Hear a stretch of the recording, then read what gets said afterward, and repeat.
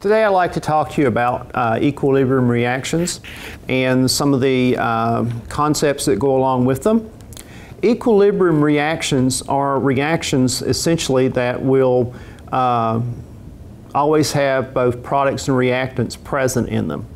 And the reason for this is that when you have this reaction, A plus B giving C plus D, you have in the middle you have arrows pointing in both directions, half arrows. This is an indication that there's an equilibrium in existence here. The X, Y, Z, and P are the coefficients that balance the equation.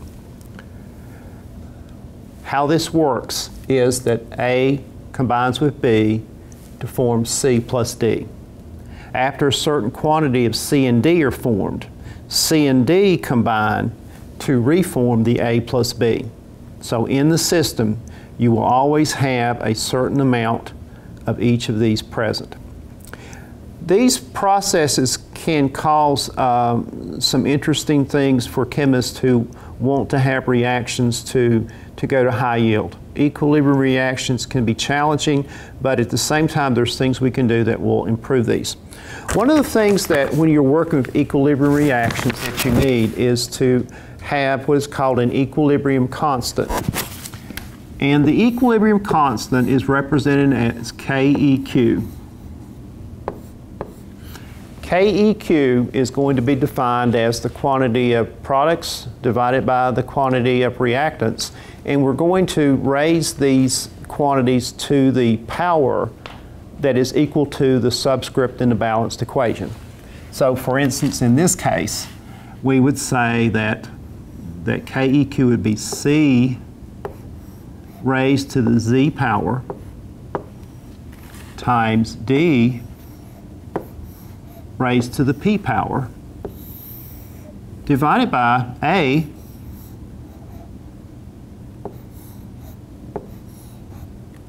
raised to the X power times B to the Y power. This would be your equilibrium expression. If you had values for the concentration of A, B, C, and D, we could calculate what this constant would be. The KEQ essentially will tell us which side of the process is favored. If KEQ is large, that means that products are favored. There's more of this than there is that. If KEQ is small, that means that your reactants are favored.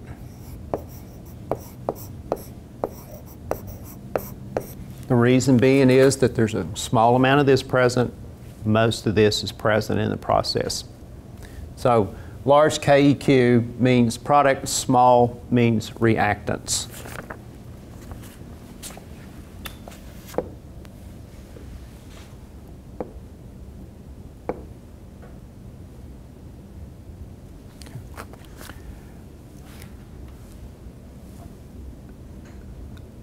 The reaction of nitrogen and hydrogen to form ammonia is one that you see a lot. And a lot of times when it's written, people don't write it correctly. The reaction between nitrogen and hydrogen to form ammonia is called the Haber process. And it is a process that is an equilibrium reaction, or the reaction is an equilibrium.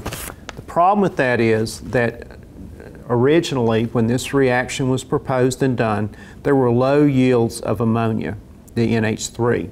But Fritz Haber was able to design a process where considerable amounts of ammonia could be produced from this reaction.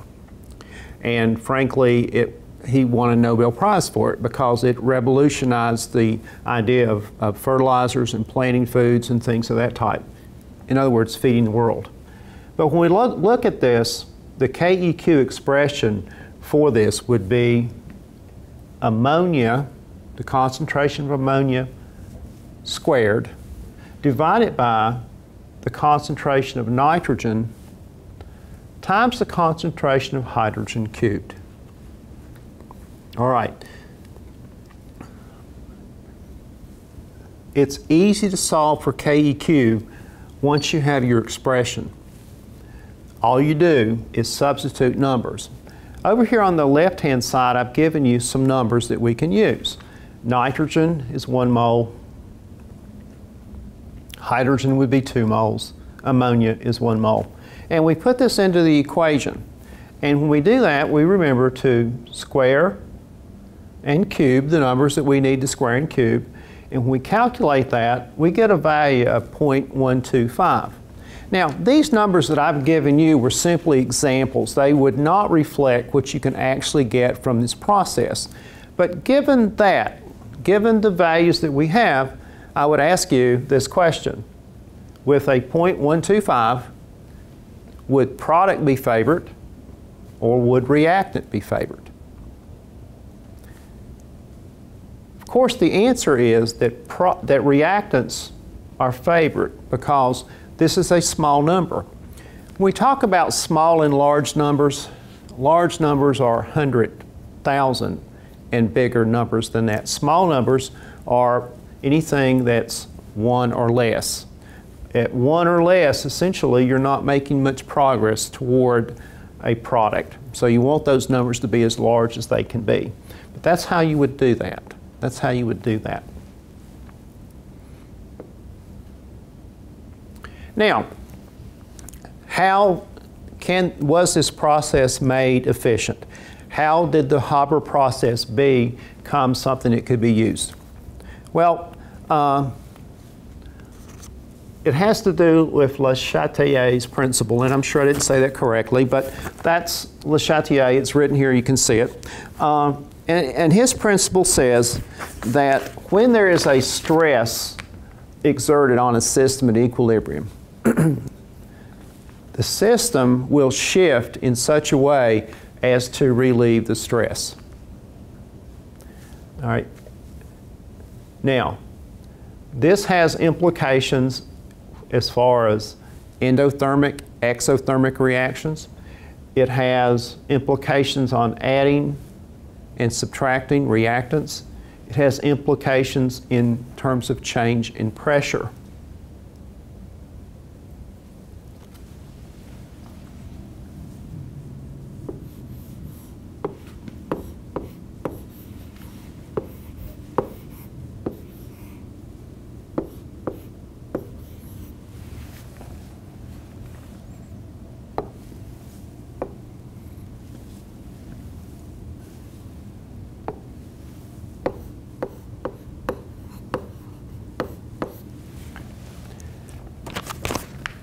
In this example of an equilibrium, you see that we have A plus B in equilibrium with C and heat. And believe it or not, in this instance, heat is a product of the reaction. Now, Le Chatelier's principle says that if a stress is applied, that the system will move in a direction to relieve the stress. All right. So let's talk a little bit about this. Heat is a product. What happens if we remove heat from the process? In that instance, there'll be more A and B converted to C plus heat.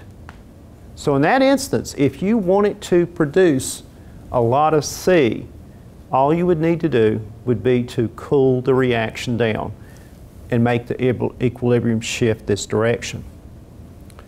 Ask yourself this question: what would happen if instead of removing heat, you added heat? You raised the temperature of the reaction, either accidentally or on purpose. What would happen? You're adding product. So in that instance, you're going to shift toward reactants. So you would decrease the yield of your product if you added heat. That's because heat is a product. If we had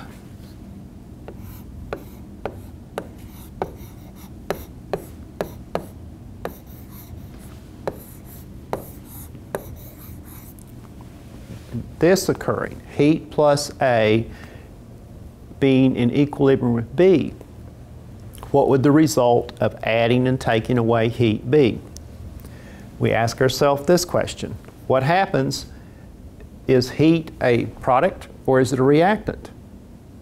In this instance, it is a reactant. So adding heat essentially will shift the reaction toward product.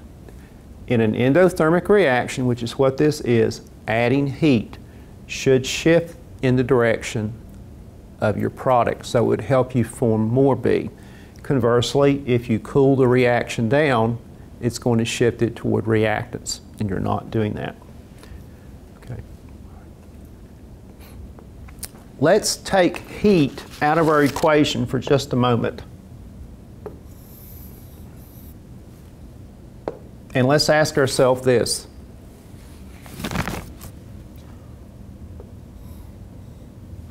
What if we had a process where we were having a simple equilibrium between A and B? What would happen if we removed B from the reaction? In that instance, the reaction would shift to form more B. How else could you form more B? You would form more B by also adding other quantities of A.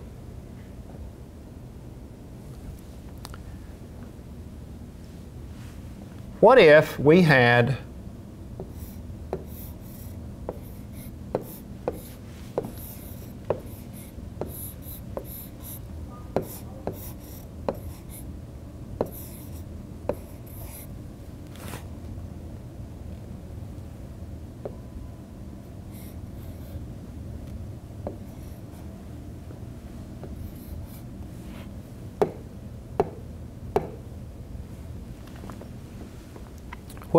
this equation?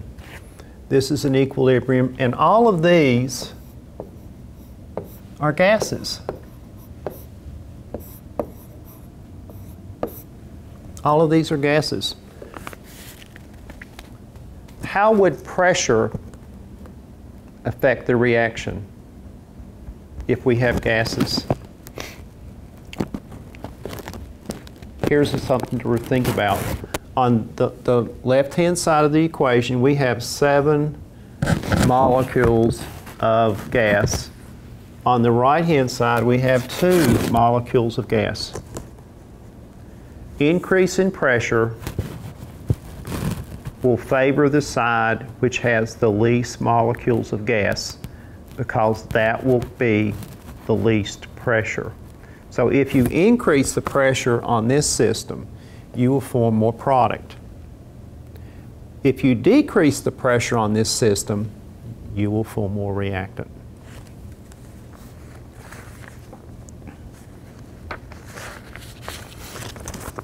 There are many ways that we can use Le Chatelier's principle and the principle of equilibrium in chemistry, and I hope that I've been able to explain some of these concepts to you so that you can better understand it. Thank you.